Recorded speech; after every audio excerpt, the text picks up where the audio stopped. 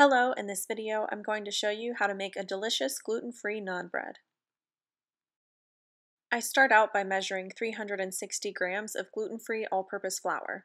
This is slightly more than 2.5 cups. I'm using a blend that has xanthan gum in it, but if your flour doesn't have xanthan gum, you'll need to add some into the mix. I like using GF Joul's all-purpose gluten-free flour for yeasted doughs because it has a high protein and starch content, which really helps support the structure of the dough. This is necessary for the dough to hold its shape once the yeast rises and during baking, because there's no gluten to support the rise. After the flour is measured, I add a half teaspoon of salt and a half teaspoon of baking powder. Then I measure out 1 cup of water and 1 tablespoon of sugar and stir them together until the sugar dissolves. This is going to bloom the active dry yeast. If you're using instant yeast, you can add it directly into the flour mix and you don't have to bloom it.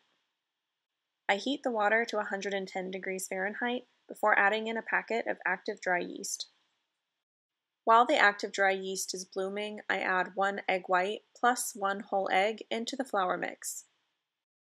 Gluten-free naan is typically a pretty sticky dough, so adding an extra egg white is going to help with the texture of this bread. Next, I add 1/3 cup of unflavored Greek yogurt and 3 tablespoons of ghee. If you don't have ghee, you can use 3 tablespoons of softened butter. Once the active dry yeast has bloomed and there's visible signs of yeast life, I slowly pour the water and active dry yeast into the mix. I pour this in while I have the mixer turning. I have the mixer on low speed and I'm pouring the water in slowly just to make sure that nothing splashes out of the bowl. Once all of the liquid has been added in, I turn the speed up to medium-high. I let this whip together for 2 to 3 minutes. The mix should look pretty fluffy and sticky once it's finished whipping. This is the texture that you're looking for. I use a rubber spatula to get all of the dough out of the mixing bowl. Then I'm going to turn the dough out into an oiled bowl for this to rise. I spray the top of the dough with oil so that it doesn't dry out, and then I cover the bowl and let this rise until the dough has increased in size by half. This typically takes about an hour. Now that the dough has risen, I'm going to portion this out into 8 equal-sized pieces. I turn the dough out into my hand so that I can zero the scale with the bowl on it. Once I set the bowl down, I press tare on the scale. Then I put the dough back into the bowl. Now I'm able to see only the weight of the dough. In this case, the dough weighed 796 grams. I want 8 equal pieces, so I divide 796 by 8. This gives me 99.5 grams per piece. My starting weight is 796 grams, so when I subtract 99 grams from that, I get 697 grams. Now I'm going to remove dough from the bowl until my scale tells me that there's 697 grams left. Then I continue subtracting 99 grams from the total weight until I have 8 equal-sized dough balls. Before I drop each of the balls of dough onto the silicone mat, I place the bottom into a little bit of flour just so that it doesn't stick to the mat.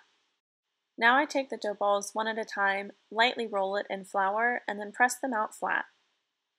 I press each dough ball out until it's about 1/4 inch to 1/2 inch thick. I found that it's easiest to press these flat with my hand rather than a rolling pin, but you can certainly use a rolling pin too. While I'm making the first couple pieces of naan bread, I have my skillet heating up. I actually use my cast iron griddle to cook these, and it fits 2 at a time, but you can also use a cast iron skillet on a stovetop or a nonstick pan on the stovetop. I take the first 2 pieces of naan bread and place them onto an oiled griddle. I bake the naan bread on medium-high heat for 2 minutes on each side. I set a timer for the naan bread, and then I continue pressing the dough balls flat.